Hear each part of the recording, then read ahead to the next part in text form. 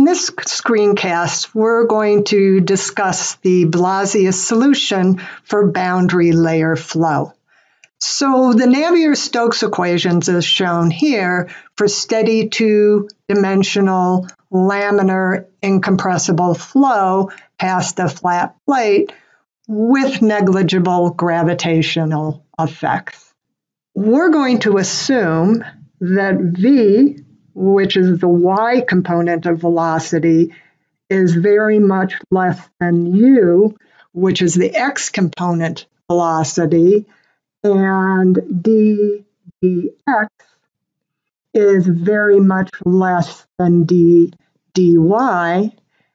And we can make these assumptions since the boundary layer is thin, because then the velocity normal to the plate will be very much less than that parallel to the plate, and the rate of change of any parameter across the boundary layer, in other words, through its thickness, is going to be much greater than that along the flow direction.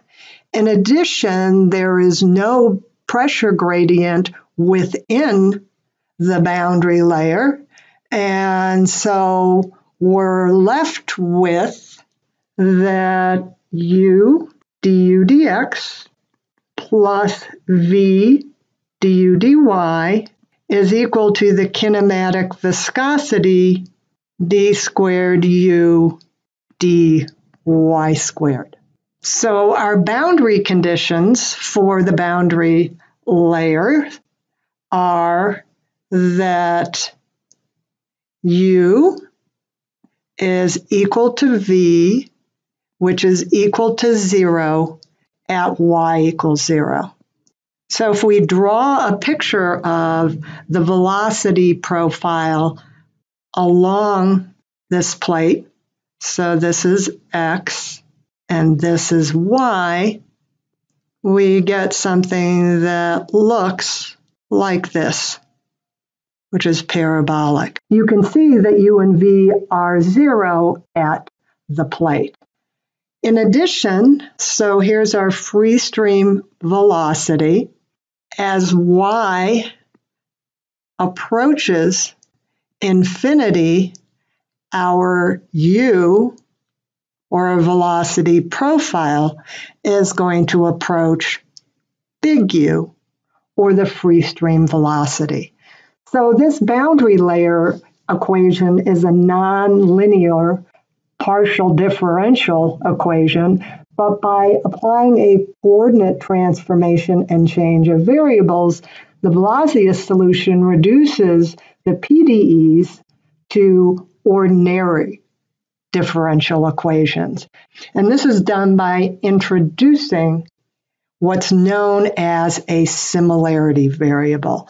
And that's going to be eta, which is going to be equal to the free stream velocity u divided by the kinematic viscosity times x to the 1/2. And by manipulating the boundary layer equations and applying the boundary conditions, then we integrate the resulting equation on a computer, then we can find this similarity variable as a function of little u over big U, as shown in the table below. So note that u over, or little u over big U, is approximately 0.99 when eta is equal to 5. And the reason that that's important is because that's the definition of the boundary layer thickness. In other words, at y equals del, so that's the boundary layer thickness, u, little u over big U is equal to 0.99. So we go over here to our table and you see that 0.99 is when eta is about equal to 5. So our eta is equal to del, so we replace the y with our boundary layer thickness, u over the kinematic viscosity times x raised to the 1/2. So if we want to actually find the boundary layer thickness, we just rewrite this as del is equal to 5 times the square root of the kinematic viscosity times x divided by big U, or the free stream velocity.